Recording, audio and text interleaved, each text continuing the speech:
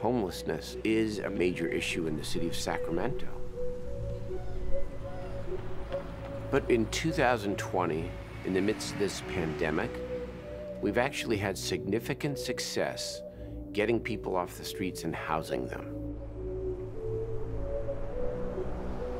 These trailers are part of Project Room Key.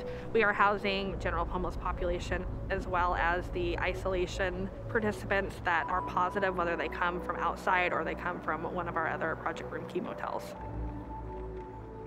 Project Room Key opened up motels and trailer sites to house the homeless population so they weren't out vulnerable and exposing other people to COVID. It's Debbie and Nicole. Hi, we're just checking on you. Just cooking and visiting. My whole life just flipped. I never would have imagined this. Been to this parking lot a million times as a kid, even as an adult for the State Fair, other expositions. Now I live here. That's sort of odd. Sorry for crying. I had a great job. I made almost $93,000 the last year I worked. In 2018, I got breast cancer. I had to take some time off work with the chemo and the radiation. I was missing too much work. I wasn't an asset to the company any longer. So I drained my 401k and my savings and checking accounts, and then there was just no more money. I lived in my car and slept in a tent on the side of the roads, side of the railroad tracks, the American River, wherever felt safe. This has been huge. It's a restroom that I can close the door and not have to worry what's on the other side. Getting COVID was the best thing for me as far as getting fast-tracked into this program. With Project Room Key, we got the motels up and going faster than anything I've ever seen government do. From thought inception to actual motels in hand and ready, it was maybe 2 or 3 weeks, when something like that normally could take up to a year.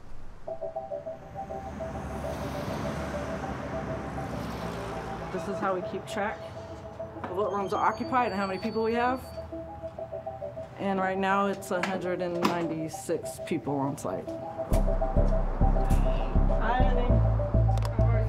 All throughout the day, we have people come to the door, they ask for hygiene stuff, or when the navigators are coming, or maybe they need a ride to a doctor's appointment, and we assist with all of those things.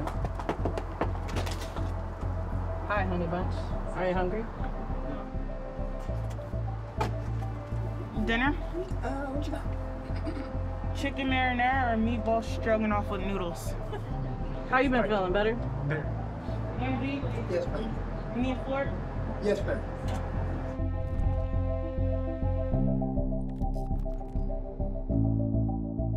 I think we can translate the success of Room Key into something much bigger and much broader. It's a challenge, but it's also a great opportunity.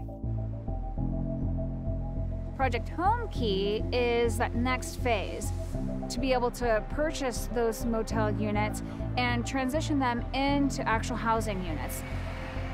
We are in the initial stages of identifying sites, ensuring that we have the money to continue on, and getting the community's support behind this type of effort. With a larger motel, say anywhere from 300 to 400 units, you could help about a quarter of our unsheltered population potentially at a time, which is a great investment.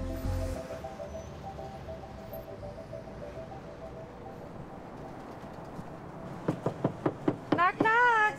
Hey. Good morning, sunshine. Good morning. Good morning, how are you? I'm stressed out. We just found out we're scheduled to go to a hotel on Wednesday before Thanksgiving. Yes, I know. But I'm over there too, so you'll still see me. Okay. The participants here are going to be transferred to one of our other motel sites as they're waiting for their housing to come through. I know this is the next step, and I'm looking for that final step.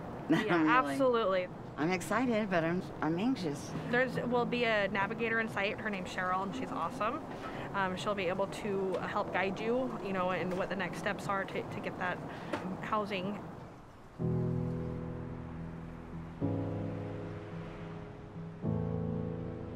Motel conversions are key because you don't have to build from scratch.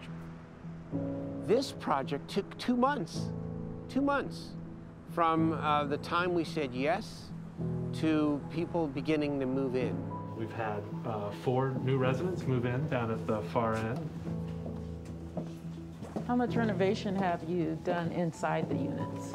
Not a whole lot, thankfully. We didn't have to do much. Mm-hmm. We can take a look here. Oh, this is really nice. Nearly ready. Yeah. Mm-hmm. So these were in fairly good shape. We had nearly brand new flooring in all the units. The cabinets were in good shape. We changed the countertops. Yeah, I noticed the countertops. Yeah. Oh, and we got a microwave. You know I get excited about microwaves. There are many reasons why people fall into homelessness.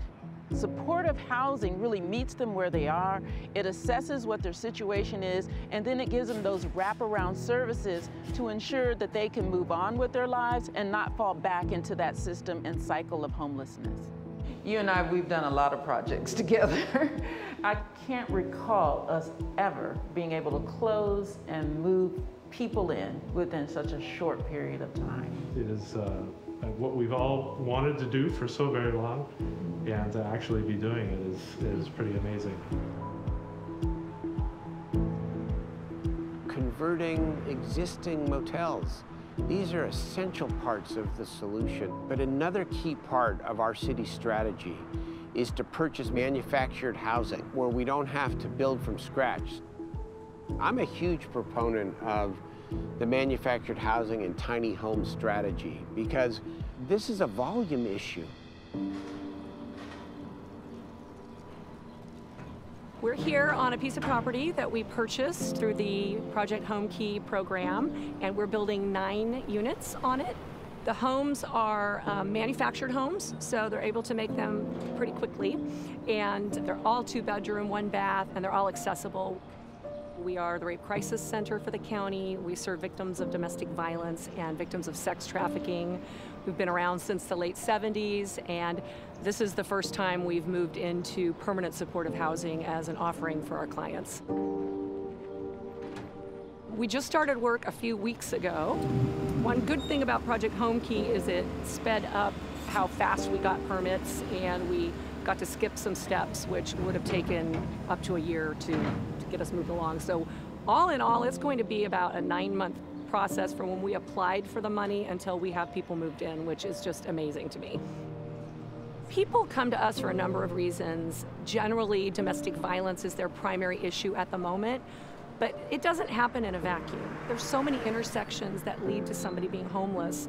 It's poverty, it's lack of education, it's legal barriers, financial problems, and the domestic violence. So having a roof over your head becomes the primary issue. This is a permanent roof over somebody's head. Somebody who probably never thought they would have that opportunity. Through Project Room Key and our Project Home Key, we collectively have brought more people indoors in a shorter period of time than I think ever before. Why did it happen? To me, there are 2 key elements. Number 1, it's money. The federal government was paying 75% of the cost. Number 2, there was a public health order to get people off the streets because there was a strong belief that homelessness could be a super spreader of COVID. And so counties and cities that had never before stepped up in any significant way stepped up in a major way. But once we're through COVID, which we all want desperately, you will no longer have that public health order. What's going to replace it to create that same kind of urgency? In the absence of significant federal stimulus and federal intervention, we are at the risk of seeing a homeless tsunami like we have never seen before. We cannot afford, as a society, to have more people become homeless.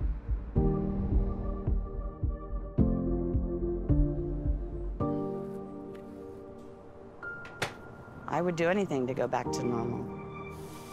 I miss my job. I miss having self-pride. Being homeless drains you of a lot. People get the wrong idea of you just because you're homeless. And that's truly not what most of us are. We're just people that did what we could while we could and lost it.